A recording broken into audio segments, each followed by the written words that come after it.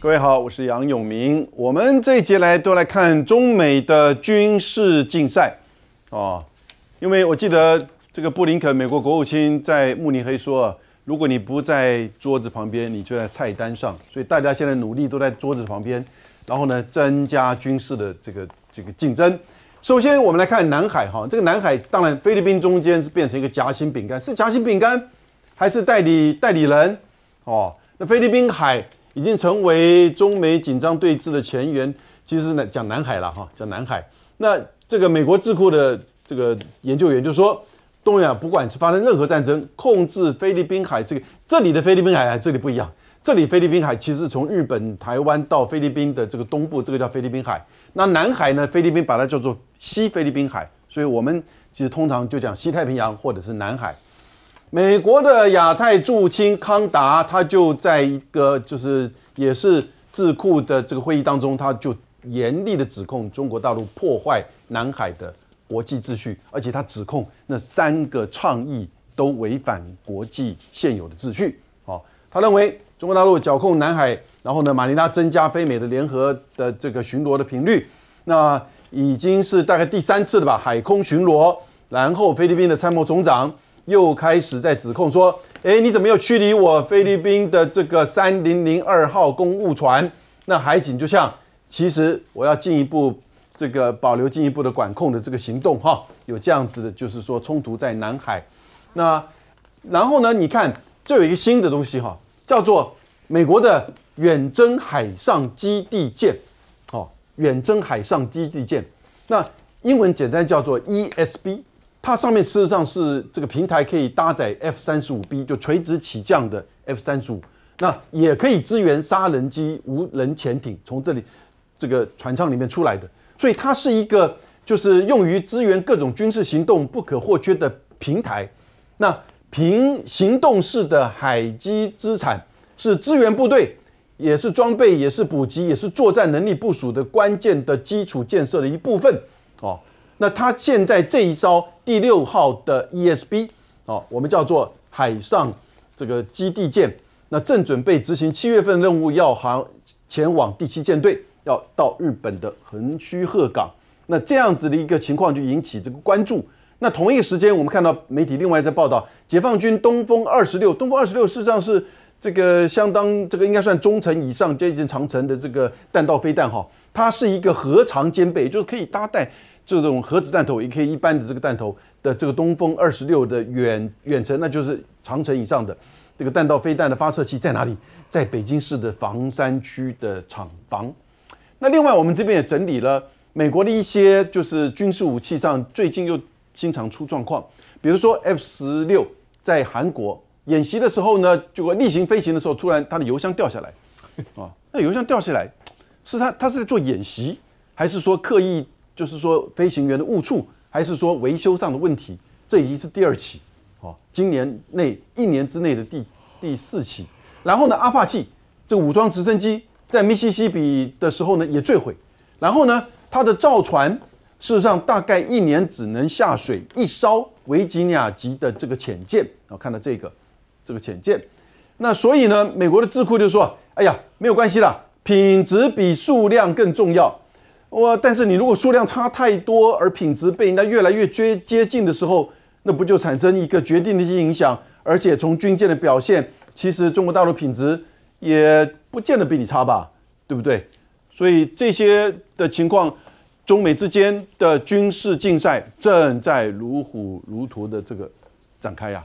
苑老师，这个东西讲得非常非常的清楚首先谈到菲律宾的位置菲律宾本身呢，其实严格讲起来，跟大陆在南海，尤其是菲律宾海这么重要的位置，整个对峙它其实是没有任何把握的。菲律宾本身来讲的话呢，不敢玩真的，他就在等美国的讯号。因为呢，经过这段时间谈到菲律宾跟大陆之间在南海的对峙那么就是捷径的方法，按照配合美国的意思。我觉得呢，现在唯一就是说，我必须要坦白讲一句话了菲律宾的话呢，按照布林肯的话来讲的话呢，是在餐桌上也马上会变成菜单的。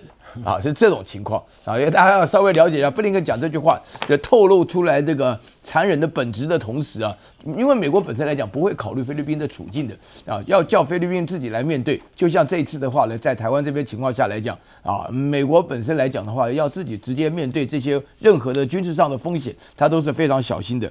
然后第二点的话呢，我必须要强调一下啊，就是说是目前为止啊，有关于美国的工业各方面，就大家常常在讲美国的军工复合体有多么大的伤害，有多么大的危害。那个时候我们都有两种假设：第一个认为美国人的钱是花不完的；第二个认为美国的科技一定领先的。现在的话呢，我现在发觉啊，美国本身钱是要准备花完了啦。啊，就是说任何的花钱的事情，因为太多，毕竟花得多。还有一点的话呢，我觉得美国科技不管领不领先呢，我觉得美国人的工人素质是非常严重的啊。其实我不想多做这个联想，就是民用客机啊，讲到那个波音，波音是我们从小成长到大里面最了不起的飞机公司。现在的话呢，波音出的飞机不是掉门了，就是掉轮胎的，掉这个掉那个的，问题一大堆啊。很多人都会觉得说，以前的话呢，你出去玩了没考虑要坐哪一家的飞机，现在一考虑到说，可能刚好是飞的波音737 MX 的话呢，哇，就觉得说好像蛮危险的。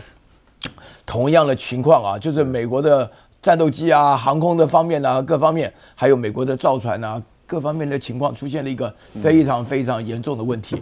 因为你这个数值啊，当然了，我不是军事专家啊，对，我们舰长可能比较了解一点，但是你基本上的话呢，我觉得，我个人是觉得说，军事科技上的劳工施工的素质要比一般的民用应该是更高、更严谨，因为毕竟的话呢，你面对的情况都完全无法预料，而且是战争情况嘛。你民用客机的话呢，基本上是不可能出现太危险的情况，所以你基本上飞得去、下得来就行了。但是你军队上面要翻要滚啊，各方面的情况，你现在这一下子的话啊，又油箱掉下来了啊，那油箱掉下来，大家知道一个飞机能够飞动，就是靠油箱啊。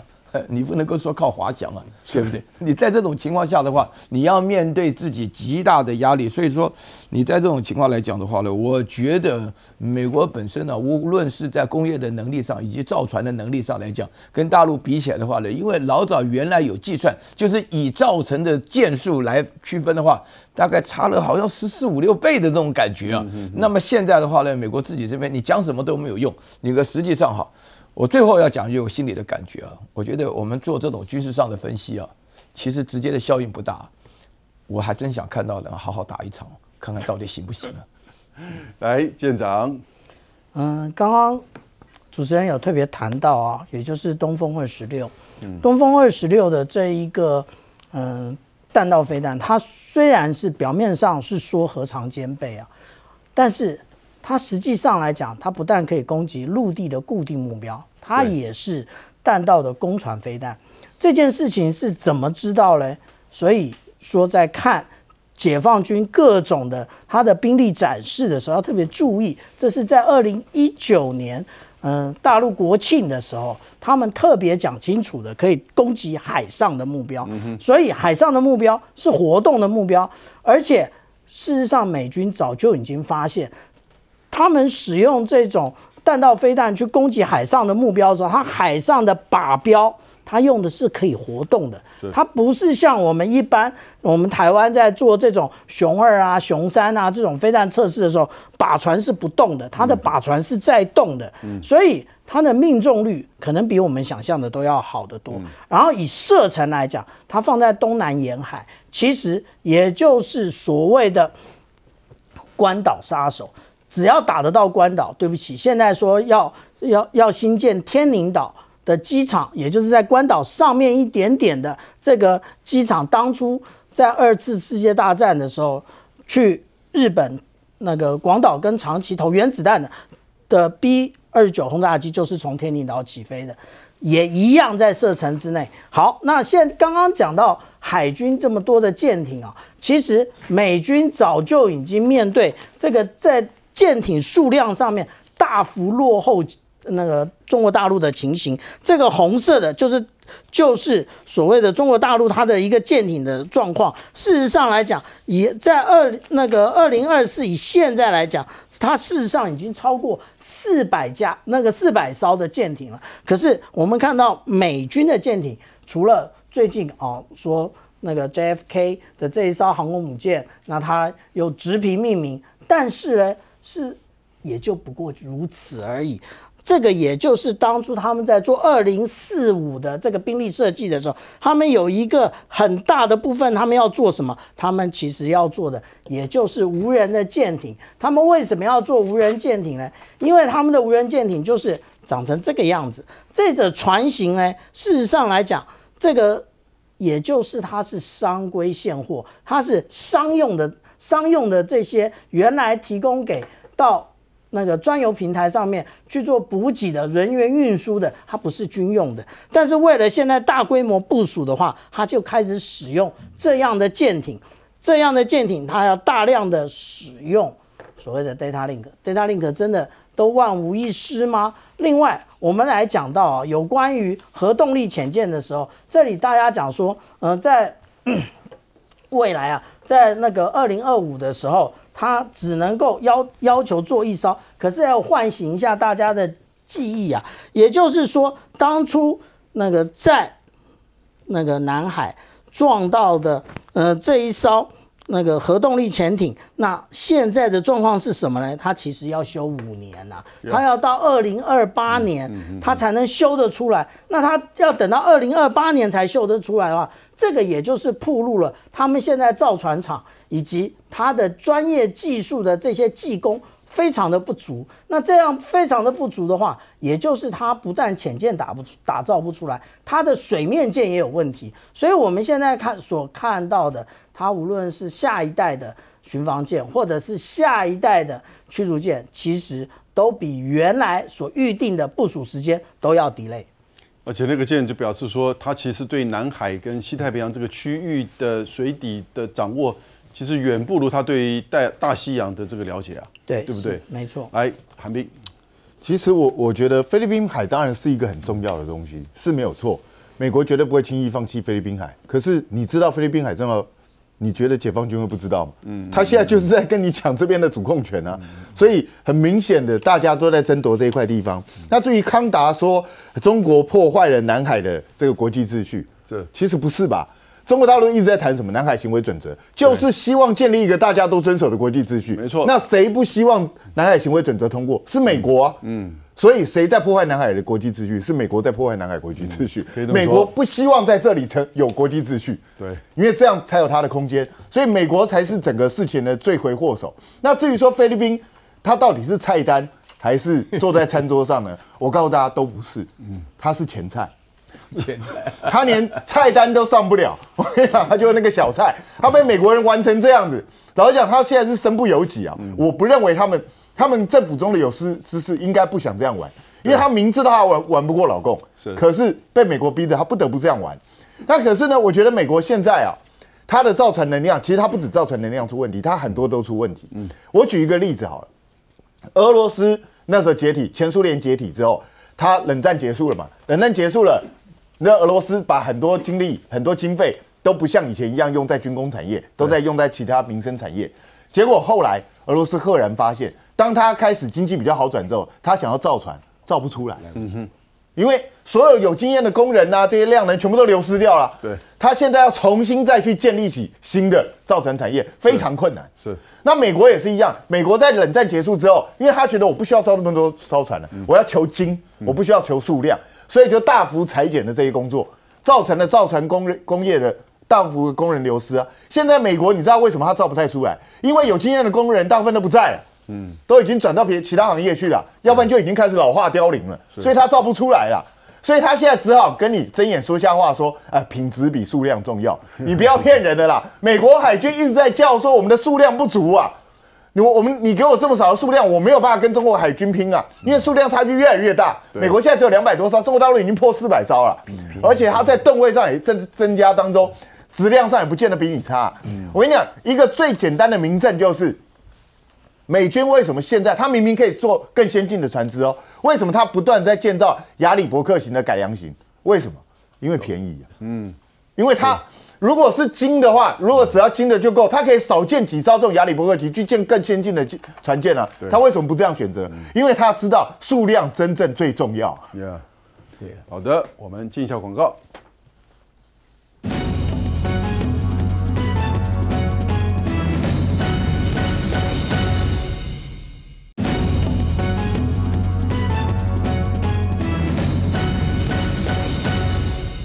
各位好，我是杨永明。我们这一节来关心正在进行中的2场战争：乌克兰战争还有加沙战争。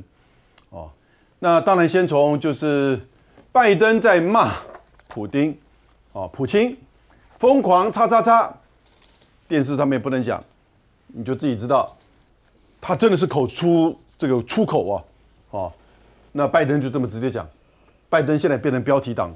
那普京就说你当总统较好，他反而去回答说，因为媒体问他嘛，那川普跟拜登你觉得谁比较适合下一任总统？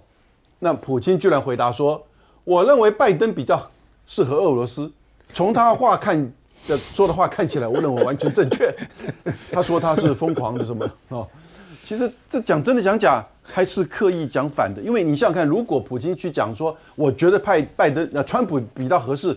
哇，你可以看到美国的这些自由派的媒体就开始在黑这个川普了那真的拜登更好猜透吗？那可是这个重点来了，布林肯在德国的慕尼黑安全会议当中的时候，他就说，中美竞争就像是餐桌或者是菜单，如果你不在餐桌上，你就会在菜单里面这非常现实主义也就是所谓的。这个什么意思呢？你就是布林肯说，透露深深的冷酷跟寒意。那也就是你如果不是鱼薯，你就是刀肉，对不对？那拉夫罗夫俄罗斯的外长就说，美国的胃口特别好，可别在民主的餐桌上噎着了。所以呢，他们两个在G20巴西的G20会议当中是零互动那当然这里面他们说他指责俄罗斯，可是呢。我们看到其实美国跟布林肯在这个G20会议上是孤立的什么孤立呢？我们等一下再谈。那拜登又谈到，就是说这俄乌战争2周年，时间他讲的话，我觉得很好。大家看，时间在流逝，历史在看着我们，历史在看着你啦，拜登。我们今天不讲它怎么发生的。2年了，你还让他持续在这边，对不对？大家要和谈，你都不愿意，所以我们不能够背弃乌克兰。普京指望着我们这么做，那因此呢，联合国就认为说，乌克兰连几个世代都会遭受到战争的苦果呀，对不对？而美国去经济制裁俄罗斯的收效有限，经济制裁要孤立俄罗斯，这个从一开始战争的时候到现在，大概超过48个国家跟地区开始全面的制裁俄罗斯，但是并没有效。因为什么呢？经济制裁使得俄乌冲突，反而获利的最大的获利是美国，是美国赚饱了在俄乌战争当中，各位这一段红字我把它框起来，这是美国白宫的经济委员会他的经济顾问自己讲的。因为他想要去推动美国的众议院接受他提案，950亿当中有607亿是给予乌克兰，但是在众议院里面的共和党不接受，所以他想要去 promote。他说：“我们这个607亿给予乌克兰的，其中有64%回流到美国，没有写完，到美国的军火产业的订单。”他真的就这么讲，后面还在告诉我们。德国、法国、日本、韩国给予乌克兰的这些所谓的军事援助，也有很大一部分是订到美国的军火产业。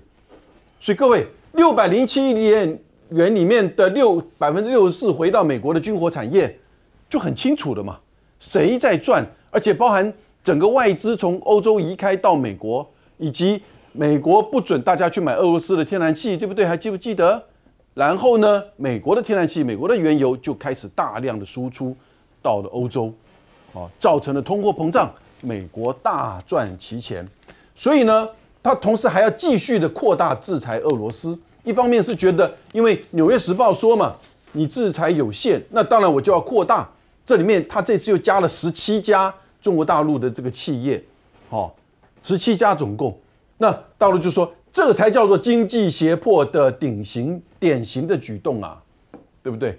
我们进入到就是加沙战争，在巴西，因为巴西这个G20会长会议，这个外长会议巴西的总统鲁拉在这个会议之前就指控，以色列在加沙进行的战争就好像希特勒进行的种族灭绝。对，之前印尼、马来西亚也都是这样子评价。那因此呢，这个其实已经达成，就大家说我们怎么解决叫两国共存、两国方案。那可是呢，以色列的国会通过法案，拒绝两国方案，拒绝承认巴勒斯坦国。所以呢，有以色列的媒体说啊，我们是不是可以在巴黎举办以巴停战谈判？这单方面的想法，因为内塔尼亚胡这个人应该被提作战犯了。他说战后的加沙蓝图，以色列军队可以自由行动，都已经讲到这种程度了。所以加沙不能再成为恐怖主义的平台。那这是布林肯又加码，因为他自己也是犹太人。各位，今天的数字，在加沙地区死亡来到了29313人，其中12000人是儿童，8000人是妇女。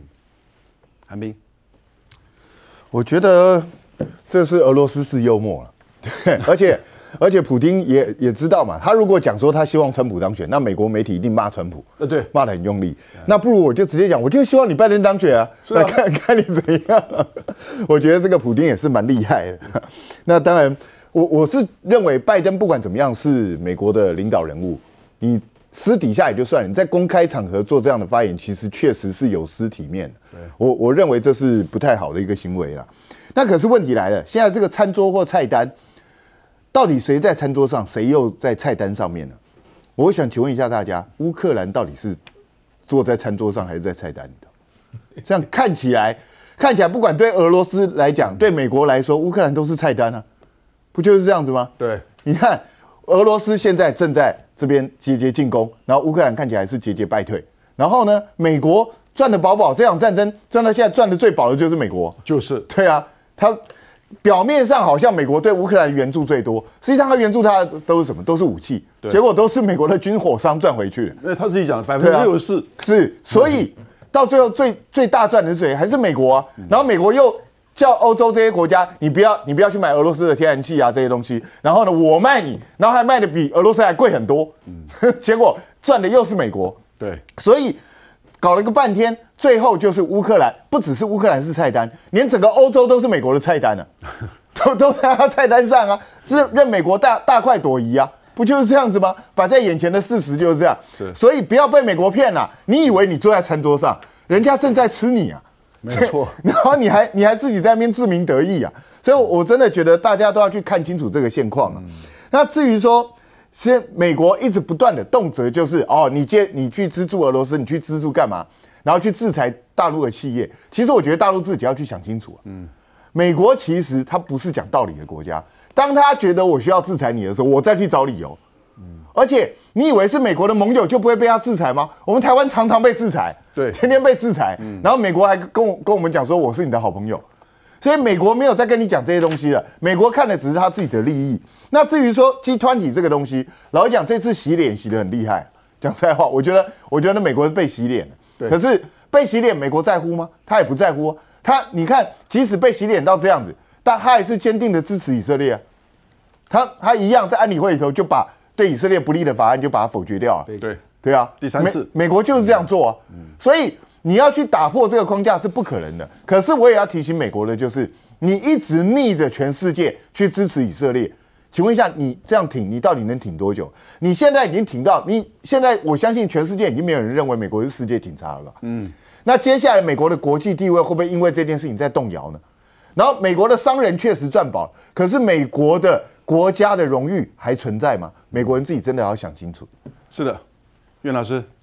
这个主要强调，首先呢，第一个事情，因为我昨天看得非常仔细啊，那个普丁在接受俄国电视台访问的时候呢，他就先问到说，他很惊讶那个拜登啊对他爆粗口嘛，对不对？但是我觉得呢，其实大家心里要了解一件事情啊，我觉得俄国啊是一个非常讲求文化的一个国家，请大家要注意哈，因为俄国本身来讲的话呢，所有跟文化相关的事情。尤其是俄国，他跟这个法国学习啊，在整个过程当中啊，因为君子之交不出恶言呐、啊。普丁讲的这个意思，其中说了一个很重要的观点，我记得他听得非常清楚。他说：“我一定代表俄罗斯的人民来谈到拜登这个总统。”所以当有人问到我拜登还是川普的时候呢，我觉得呢。拜登呢，对我们俄罗斯来讲会是一个比较好的，然后同时我会不管美国人选择什么，我们都会想办法一起合作，非常识大体，你知道吗？其实就把拜登讲成了一个，因为那个川普马上得到讯息，讲说谢谢他对于我的赞美，谢谢普京对我的赞美，意思就是说拜登根本就是完全符合了俄罗斯人的利益了。那这一点的话呢，大家要听到里面仔细涉及到文化。那另外的话呢，有关于啊那个布林肯讲的那句话，大家听起来很可怕。好，美国什么时候变成食人族了，你知道吗？啊，那么觉得非常可怕的最主要原因，他那个背景当中啊，是说啊，因为他对的那个印度的那个外长苏杰生，还有那个德国的外长叫做贝尔伯格的时候呢，他就讲了这句话。他讲这句话呢，包含了我们这边又讲了2个题目了。第一个的话呢，他讲这句话的同时呢，刚刚大家讨论了很多啊，有的前菜也出来了什么的。我觉得哈，这个布林肯讲这句话的意思啊，其实说明了，因为美国的单边主义以美国的利益为主啊，所有跟美国在同一个饭桌的任何对象，迟早都会变成他菜单的，应该要这样讲。就是说他中间大家有一种感觉，布林肯讲的是 either or， 其实他讲的是一个连贯的想法。反正你跟我在一起，不管你跟不跟我在同一个餐桌，你都会变成我菜单上。这就是美国的霸权主义的观念。另外的话呢，他就这个有主持人问苏杰生啊，就是印度的外交部长，就说你本身在俄乌冲突当中的时候，你的立场不坚定啊，你还跟这个俄罗斯的进口石油然后卖给我们什么的，你觉得这样怎么样？那苏杰生的话大惑不解，说这不是很聪明吗？他讲完这句话以后，连布林肯都笑了，表示说国际关系讲的就是现实利益嘛，对，不能够要求你讲利益叫别人讲道义嘛，根本就不可能的事情。所以你从这个角度来讲的话呢，那美国为什么现在失去了国际警察的地位？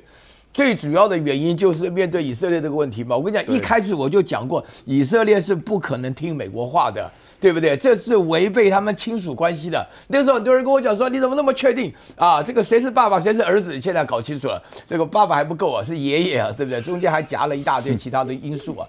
所以说，从这个角度来讲啊，以色列，我跟你讲，什么叫做军队可以自由进出？加上只有一件事情，就你不承认他独立嘛？是啊，对啊，接着。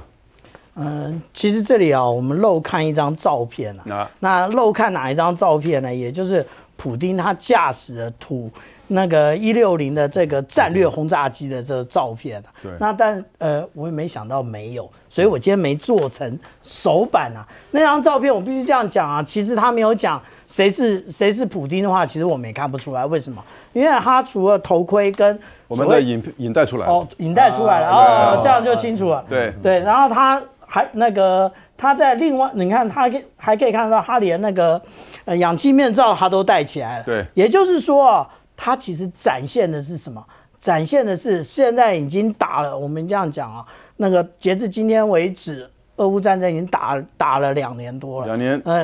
今天刚好2年。今天正好2年。对。他现在在展示的，也就是他是战斗民族啊，他要继续打下去。是。问题是，你乌克兰已经打到快没有那个成年男人了，你只剩下45岁以上以及20岁以下的，那其他的全部都打掉了。以前这些女兵担任的都是一些医护啊，或者是后勤支援的，现在也要上战场了。那我们这样讲啊，普丁他的身体状态好不好啊？其实非常好。为什么这么说？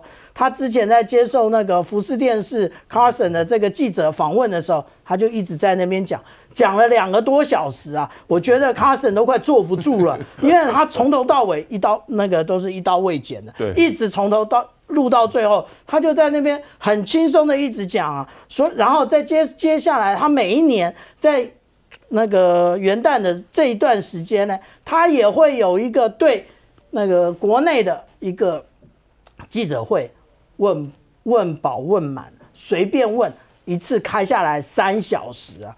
那所以他的精神状态是很好，我刚刚已经讲过了，普丁已经也被刺死好几次啊。可是事实上，我们现在看到，也就是再一次证明了美国帝国主义，它都是用这一种认知作战，用这种舆论战来打赢敌人，但是现在打不赢了。那至于说啊，我们刚刚讲到的现在的这个世界的情势啊，无论是那个餐桌或坐在餐桌上，或者是菜单，其实美国要讲的就是，你要如果对抗我的话，你就是菜单；如果你当我的护从的话呢，你是在旁边坐在餐桌上，不过你也吃不到肉啊，你也只能喝汤啊。真正吃到肉的是美国，这也就是刚刚所讲到说，其实这么多的俄乌战争之中，结果最后的这些军工产业的那个利润都是回归于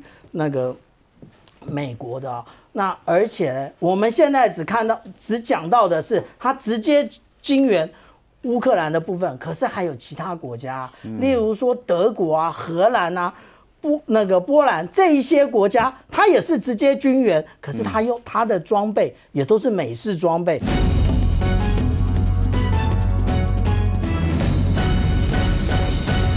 接下来我们看的是这个黄仁勋现在身价暴涨怎么说这个半导体业史上第一家辉达的市值已经破了2兆美元。那黄仁勋呢扣关了前20大富豪，主要原因就是分析说辉达的亮眼财测带动了所谓的股价飙涨。2月23号呢早盘股价一口气冲破800美元大关，市值突破2兆美元。那华尔街分析师就指出了，他更喊出1400美元的预期最高股价，甚至高盛集团的分析师呢，把辉达股票视为是地球上最重要的股票。哇，看看真的是蛮重要的。那现在辉达的市值呢，已经达到2兆，但也有分析师急喊小心，因为 AI 泡沫化。黄仁勋有700亿的身家，但他心系的是中国大陆的市场。怎么说呢？黄仁勋呢接受路透社的专访指出辉达已经把2款最新的 AI 晶片样本呢提供给中国市场的客户。分析师也估计中国的 AI 晶片市场呢价值达到了70亿美金。美元。那现在路透社也指出辉达在一份的报告当中，交给美国的证券交易委员会的文件中指出，直接把华为视为头号的竞争对手。那现在包括了美国的财经节目主持人呢，等于美国财经的名嘴呢，也推崇黄仁勋他称赞他比马斯克更有远见。怎么说？他说马斯克看得出来是看到不远的未来，但黄仁勋想到的是把改变世界的样貌，把整个模式给传承下去。他说这是两人不一样的地方。再来看到呢，现在包括了这个美国对中国好像也有些其他的想法。现在美国的贸易代表呢公布中国世贸组织的合规报告，那显示呢中国仍是国际贸易体系当中的最大挑战。这个是美国的贸易代表戴奇呢，他直接讲说，这个中国加入 WTO 已经22年了，但仍采取国家指挥非市场经济的做法，违背 WTO 所展现的规范跟原则。另外包括了美国的财政部的副部长沃利呢，他也担心说中国大陆向美国还有全球输出的过剩产量。怎么说？他说他并不担心中国的经济困境会对美国带来多大的冲击，但是要担心的是什么？他担心的是向美国以及全球输出的过剩产量。那现在美国议员呢也促这个福斯汽车说要撤出新疆。那中国外交部回应说，这样子会损害美国利益。怎么说？他说美国的众议院的美中战略竞争特别委员会主席盖拉格致信给福斯汽车，要求停止在新疆的零件的业务。那现在呢，包括了大陆外交部的发言人毛宁呢，就说这个是反华势力为抹黑中国炮制出来的谎言，违反国际贸易原则，扰乱市场的正常秩序，最终反而是美国的自身利益受到损害当中。那现在呢，宾士的 CEO 也说他不会退出中国，甚至警告欧盟。主要的原因说法是说，他加大任何对中国保护主义的的力度，都会对欧洲这样的经济域产生破坏性的影响。那么看到这个中国大陆的这个电动车品牌比亚迪呢，首艘的这个运输船出海了，现在已经抵达了欧洲的港口。那欧洲的汽车市场呢，是不是等于会变大，而且会变天呢？现在比亚迪的首艘的汽车的滚轮运输船哦，拓荒者1号已经抵达了荷兰。那现在呢，出海舰队已经首航成功，接下来这个拓荒者1号呢，会按照计划继续行驶到德国的港口。那现在包括了比亚迪在山东烟台的这些船厂哦。原定可以制定可以8艘可以载7000多辆的汽车的滚装船，造价将近的50亿元。那目标呢，希望能够拓展海外市场了，包括比亚迪的新能源车已经涵盖了全球6大洲70多个国家以及400多个城市。那现在包括了美国对冲基金的巨头呢，他就分析说，看着比亚迪超过特斯拉，令人心碎。他说，中国啊有14亿的人口跟经济规模优势，随着比亚迪跟其他中国制造的商积极拓展海外市场，全球电动车的行业竞争格局正在逐渐改变。这个变化对西方国家来说是一个警醒，所以需要制定策略来对抗这个中国廉价的电动车的挑战。话题回来，先请教亮哥，怎么看这个黄仁勋身价现在暴涨，已经辉达市值也冲破2兆美元了，甚至包括美国的名嘴都分析他说，他比马斯克还更有远见。我这个就跟那个当初网络革命是你第一波你就会开始有梦想嘛，本梦比啦，是现在在冲本梦比啦，这一波叫人工智能嘛，那网络事实上第一波2000年泡沫化，对，大家记得吧？那事实上比如说亚马逊亚马逊之前也有人做过网络百货公司啊，结果太早做都倒了。太早进场，所以就是说你要各种条件都汇聚，是，那你就是会崛起，时机成熟。就是网络时代最后还是来了嘛，可是人工智能时代是不是会如愿，真的都会那么快就到？是，那我认为今年是属于做梦阶段。比如说我举例比如说黄仁勋这个辉达，这个 NVIDIA 现在的营收大概是600亿美元左右，是。可是它的市值是2兆美元，它的本益比是32，那你认为你现在再买会不会太高？这个就取决于你自己的判断了。是已经32了，那你要吹到50，我也没意见比如说特斯拉本益比曾经到64啊，那现在跌到哪边去了？因为我觉得现在你说那个投资银行等等都在吹因为他们已经进场了，对。他们当然希望你再进场把它炒高一点，对不对？所以当然都讲好消息啊。他在全世界，我讲白了就是这样啊。是那你要不要现在进场？那你自己判断啦。我当然相信人工智能时代还是会来啦。可是是不是这么快？那你自己要谨慎评估啦比如说最近那个 OpenAI 又宣布那个 Solar， 对不对？是，Solar 就本文就可以带出那个整个视频嘛。大家又疯了。说革命来了，革命来了问题是他公布的大概不到10分钟这样就是革命了。技术是革命了，可是请问商机是什么？带来了商业的营收是什么？这搞不好你要很多年之后你才会看到，对不对？那我认为这个汽车全世界要挡中国已经挡不住了啦，是。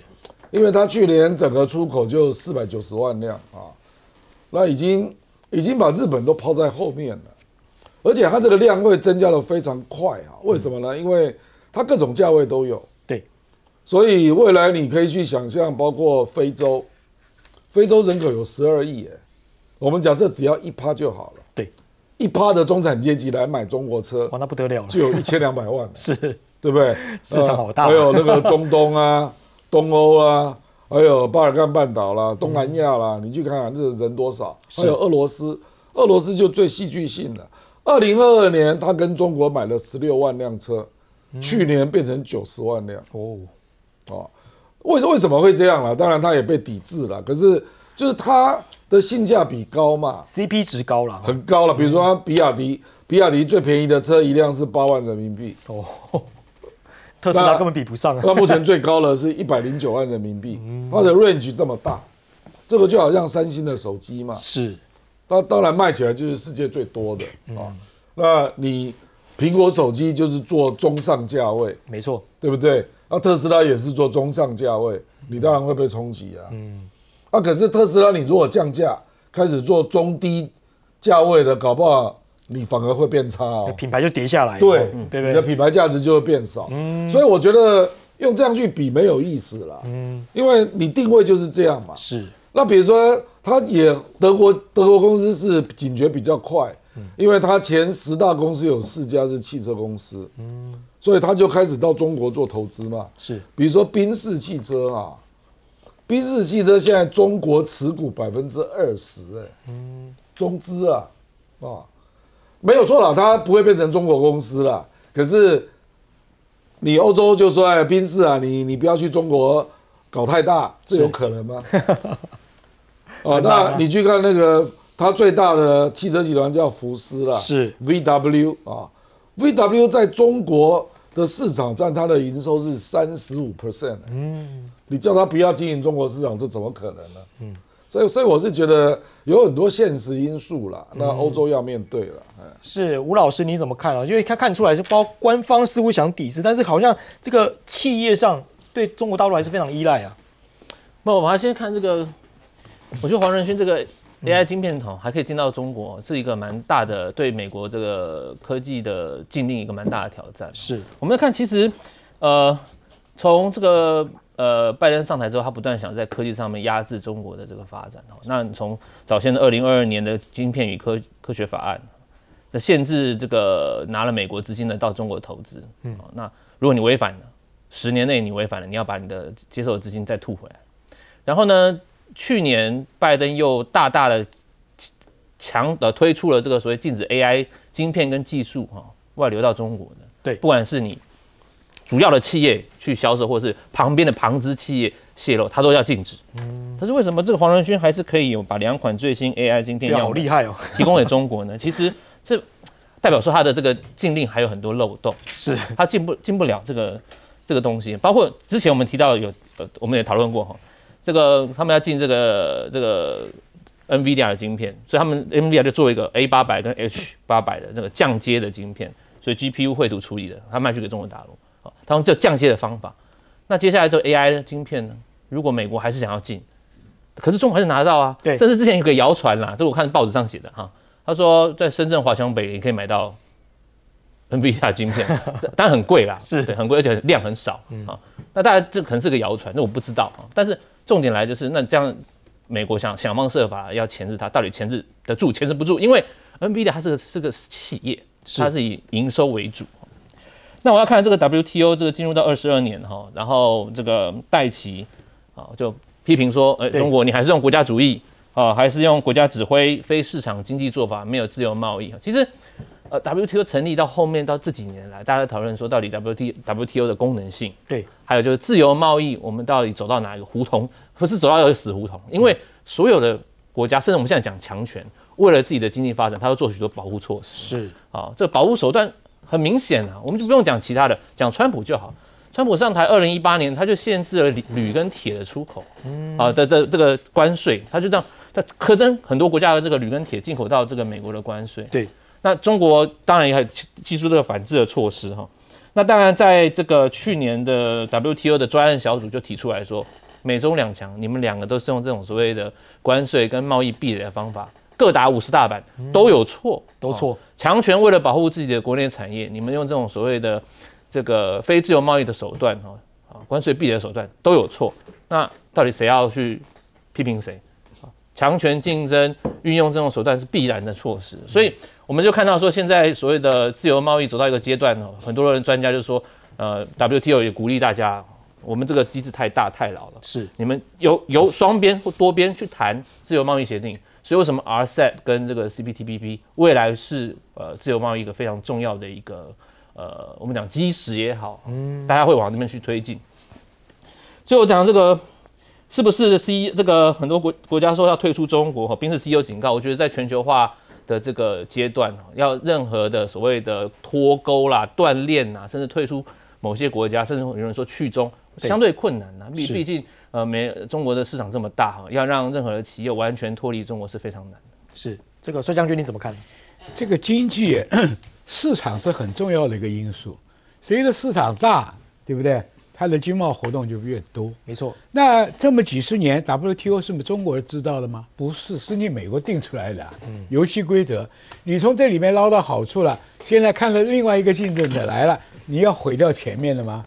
所以小院高墙、自由贸易断链、脱钩，你自己为了保持你的霸权，结果害了欧洲很多国家都受害啊。对啊，你想想看嘛，产业链断了以后，是不是要加重成本嘛？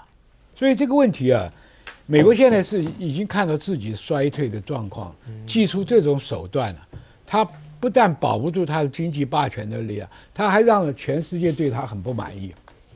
你凭什么叫人家新疆厂里面不要开啊？对啊，对不对？那德国没有自己的盘算吗？德国是靠汽车工业赚钱的啊，对不对？它的营业额那么大，包含你美国自己内部多少商人也是要靠中国市场嘛。所以这个问题啊，这个你自己不讲信用了，你定下来很多游戏规则，现在人家就遵照你游戏规则赚到钱，你又看了不自己先对没有信用了这个问题，我觉得失信于人呢。他的退势已经看出来了，他的金融霸主的权力可能也慢慢在消退了，因为大家都看穿了嘛，你妨碍我们的利益嘛，欧洲现在不是很惨吗？是，对不对？那肖兹是最可怜的，德国历史上从来没有这么弱的一个领导人呢，从腓特烈大帝、俾斯麦宰相，一直到希特勒，都在欧洲算是一强是被你搞得今天欲哭无泪，汽车又不敢跟中国锻炼，对，自己国防的民调只剩下14%，对呀，可是下一个看不出有一个有强力的继任者嘛，这是悲哀，就这样，像美国一样，两个候选人老百姓都不喜欢。对，怎么办呢？这个烂桃子里面还要出来一个，所以这就是民主制度啊。经过这个试验以后，它的漏洞出来了。是，你没有长远的规划，你4年1任、5年1任，你顶多连任一次8年，你能有国家建设的10年、20年计划？你笑人家独裁不自由，可是我看几个独裁国家经济都比你好因为他对国家建设有一个蓝图嘛。是吧？执政时间长，他投资就效益出来了嘛。你这是跑短线的民主国家，是永远成不了大事嘛。是。好，我们谈到这个美国的情况，也不得不提一下这个拜登现在慰问那个纳瓦尼的遗孀，结果还讲错名字这个是蛮尴尬的。我们看看这段画面。This morning I had the honor of meeting with Alexei Navalny's wife and daughter. One thing that was made clear to me is that Yolanda she's gonna continue the fight he had underway. 这个一个国家元首还讲错人家名字，好像真的不太礼貌。那拜登是在22号在加州呢会见了所谓纳瓦尼的遗孀跟女儿。不过呢，先前多次在公开场合口误的拜登呢，这次又搞乌龙，又讲错名字了。那拜登呢？脱口批疯狂的王叉叉那普京也讽他笑说，证明他当美国总统对俄罗斯更好啊。那普京怎么说？他说我们会与任何总统合作，但我认为拜登对俄罗斯更有利。从他刚刚说话来看，我完全正确，看起来话中有话，也是蛮嘲讽的。那现在普京呢，其实坦白他动作也是蛮多了，他还怎么样？他还自己开所谓的轰炸机，还开30分钟这个轰炸机还可以搭载所谓的核弹头。那所谓的恫吓意味非常浓厚。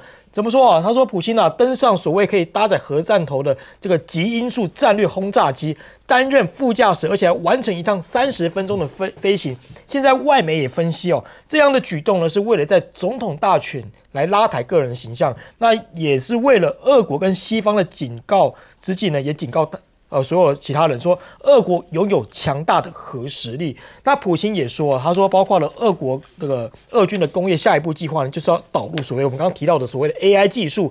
他说，俄罗斯将会以所有一切可能的方式加强武装所谓的锆石，就是美国非常看重的。那包括了超高音速的飞弹呢，也批量在生产，也已经开始了。那现在呢，美国看到这样的情况，是不是要扯说，那中国大陆也一起下水好了？包括一些其他的一些议题像日本的产经新闻就报道说，俄罗斯透过中国获取台日精密仪器来制作坦克零件，是不是中国大陆好像有点躺着中枪的感觉？这好像新闻内容是说，这个一家俄罗斯的军火制造商正在透过中国进口日本跟台湾制造的精密仪器的零件。那这些零件呢，对制造坦克呢是至关重要，甚至包括了美国之音，自己也讲，他说，因为现在是乌俄战争的2周年了，他说中国对俄罗斯非致命性的支持令美欧不安。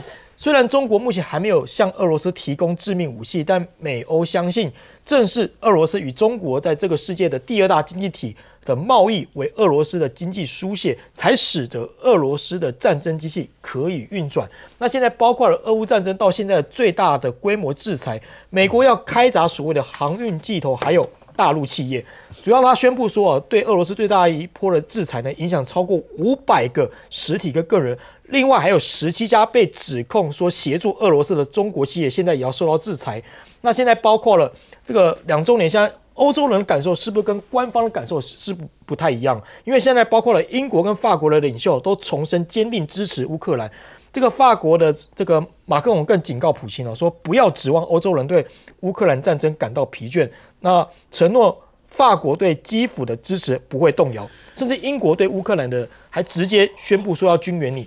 那乌克兰将近98%的这个买弹药，另外还要增援200枚的反坦克飞弹。但这样做法，包括像荷兰还要说要跟乌克兰签署所谓的10年安全协议，但是乌克兰民众是不是感受跟所谓的欧洲的强权感受又不太一样？他们现在的疲惫感加深，然后不确定感也跟着加深了。乌军有说，他说我们的炮弹都快用完了，那俄军呢持续进攻，我们现在有许多同袍都已经受伤了，或是情况更糟，这一切只会变得越来越糟糕而已。现在包括了法国的民众也走上街头，法国的农民在农业展前夕农民直接把印影机直接开进巴黎街头，他扬言什么？明天就要去堵马克宏。他说他因为不满政府将这个农具开进巴黎的首都街头，扬言在农业展前夕要给马克宏一个下马威，包括他农民狂按喇叭啦，那其中将起来这个农具用的印影机上面挂着一个标语说：马克宏，你正在播下这个风暴的种子，小心你将收割东西。哇！这样如此一来，也让马克宏紧急取消了礼拜六跟农民的辩论情况。那现在在全球的压力之下，包括了2023年，我们知道法国的葡萄酒非常有名，但是它现在面临到了出口面临下降的趋势2023年的法国的葡萄酒出口量已经暴跌9.4%，创下2007年以来最低的水平。那法国的葡萄酒呢，其实是坦白讲是他们的经济支柱在出口收入方面呢，仅次于所谓的航空业。那如今却因为通膨抑制了全球消费，卖不出去了，看出来法国内部是有些危机情况话过来先请教亮哥，拜登怎么到现在名字都还会讲错，这太不礼貌了吧？这很正常啊。你说对他来说很正常吗？事实上，我们也不要讲失智啊，失智的症状是逐渐扩散的，是有增强的趋势。从言语、记忆，然后忘记你的位置，他会表现在各种，因为我心理系毕业的，所以这也不要太惊讶。是，那事实上那个检察官说他记忆有问题啊，不是吗？2017年的事情他都要想很久才会想起来。那这样怎么带领国家？这个美国人自己去判断吧，因为今天是俄乌战争满2周年了，是，所以各国当然都要表态了那问题就是美欧这些国家的表态，让人家觉得就是讲大话了，是，因为你拿出多少我举例了，法国讲那么大的话，对，结果他现在拿出来的是30亿欧，30亿欧对乌克兰能干嘛那德国是拿出70亿。英国大概拿出20几亿英镑，是就是这样那又在签那个10年协议嘛，对，10年协议就是包括重建经济啦，还有继续的军援呐，那表示他要陆续挺他10年呐。对，乌克兰重点并不是钱的问题是啊，他没人你去看那天从那个阿夫迪夫卡撤军的时候。你去看那个乌克兰军队的照片，我感觉平均年龄大概都45岁以上，这才是最可怕的状况最大的危机在这里你给他军备，请问谁来用？对啊，对不对？然后接下来就是他所有的堡垒城市都被打光了，那接下来怎么打？请问你也讲一下怎么打嘛？这个将军比我还熟了啊！而且你要讲经济啦，俄罗斯今年的经济，这是国际货币基金的资料哈，是今年俄罗斯经济成长率是3.6%，德国是0.5%啊，英国是0.2%啊，所以普京现在坦白说啊，他是志气昂扬啊，他认为他胜券在握，是啊，所以坦白讲，欧洲确实对他也有点担心呐，觉得他会不会在3月确定连任之后，又做了一些大规模的扩张的动作，甚至不知道。现在坦白讲，你问谁，谁都不知道。对啊，那普京3月会不会连任？民调75%。你刚刚不是在讲说纳瓦尼事件？是没有错啦，这是确实很多人在批评啊，怀疑是谋杀啦啊。可是对普京连任基本上影响是0啊，影响不大了，几乎没有影响啊。所以就是这个战局，3月等普京选完之后怎么办呢？你欧洲有方法吗？那你去看美国，美国是最重要的。是美国参议院通过一个934亿美元的预算，里面有600亿要给乌克兰。结果众议院的态度是宣布休假，休假2个礼拜，先休假再说。我3月回来，他要面对的问题是政府又要关门了，又要调高预算上限。所以我说你这样的态度，让人家觉得你还要硬挺到底，我实在是非常怀疑了。是，好，休息一下，广告回来，我们继续讨论。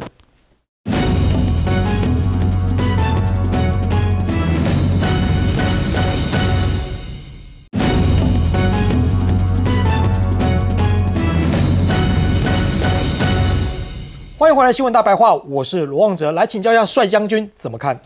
俄乌战争打了现在2年了，是大家一开始这个侵略跟反侵略这个情绪都很高涨，对，给钱的给钱，救助的救助啊，援军火的援军火，2年下来大家都知道疲劳了，是。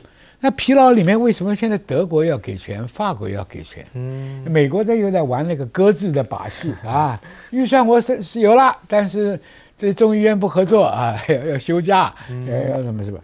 这骨子里面是代表他们什么态度？因为这个时候都想逼轮车司机谈判了，是你是割地的还是怎么样？但是轮车司机鸭子死了嘴巴硬啊，我一谈判，我这个总统能不能活下去都有问题啊！现在仗打到这里毫无进展嘛，毫无进展，那法国、德国的心态干什么？你既然不可能现在就和嘛，那你再撑吧。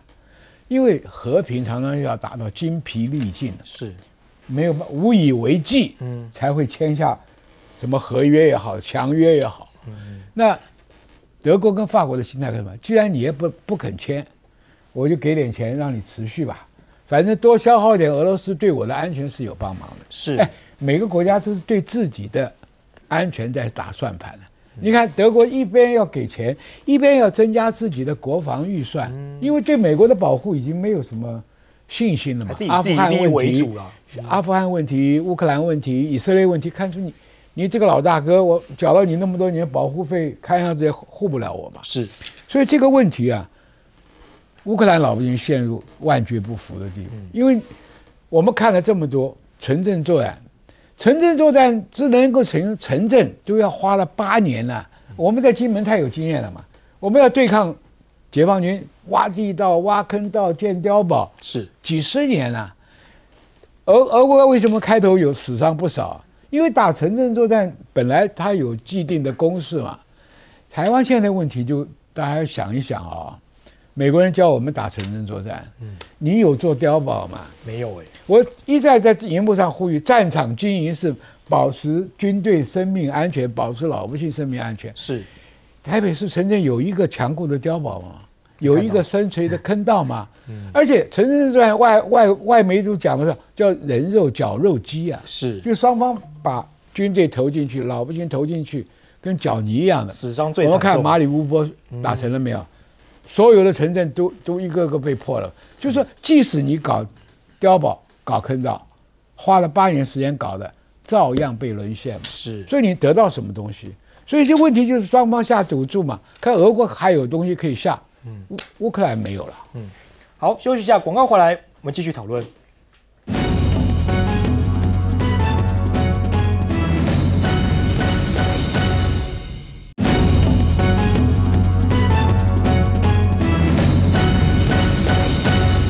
欢迎回来新闻大白话。最后请教一下吴教授怎么看？这个拜登选举选到现在，大家对他的就是健康还有记忆力这方面的东西的质疑啦。那当然，其实我们看到很多新闻都认为说他可能记忆不行、老了，甚至很多问题，甚至他如果当选可以做完4年，大家都放上问号。对，其实我们还是要用比较广的这个面向来看。第一个就是，其实前阵子有一些国会议员的参访团来，他们讲他说，其实拜登在作为一个总统，他在平时办公跟执行他的，比如说做决策方面是没有问题的 ，OK 的啦。对 ，OK， 他不会做出任何很奇怪或者是甚至半途就是昏倒这种没有的，所以他作为总统是 OK， 只是他在一些讲话或者是我们讲的一些事情会被放大，那当然有一些是共和党愿意把它放大的，就把它曝光出来的哈。那假如我们想拜登接下来好，就算他选举选得很辛苦，当选了好，可是如果他没有做完任内，那是贺锦丽哦。